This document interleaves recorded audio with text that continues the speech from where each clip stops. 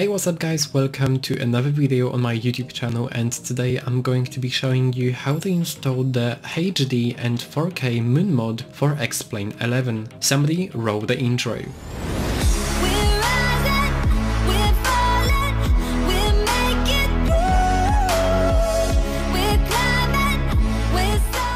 So we are back, and the first thing you want to do is go down and head over to your internet browser, and once you're in your internet browser, just go down into the link in the description of this video and copy and paste it, and you'll be taken to this page, which is HD and 4K Moon 1.3, and make sure you're logged in to download this file. And once you're ready, just go to the download button and press it, and you'll be prompted at the bottom to save the file. Press save, and we're just gonna wait for the file to download, which has downloaded. And let me just show you one more thing.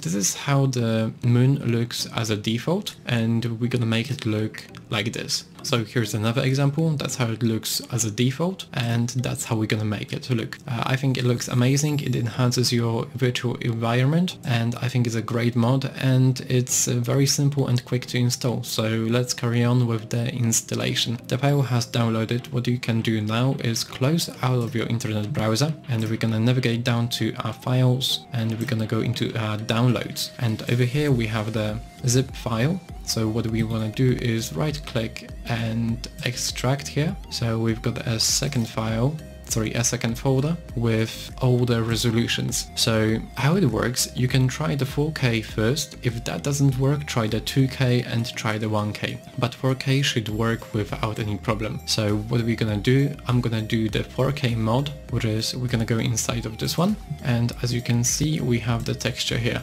So now you wanna open another folder or finder, and we gonna navigate. I'm just gonna put them side by side, and over here what we're gonna do is navigate to our Xplane folder. So my one is in C drive, Xplane.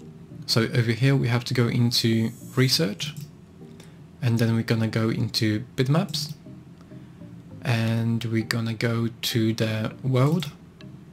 And over here you can see we have the moon. So what we want to do is just drag this file over to your Xplane directory and select replace.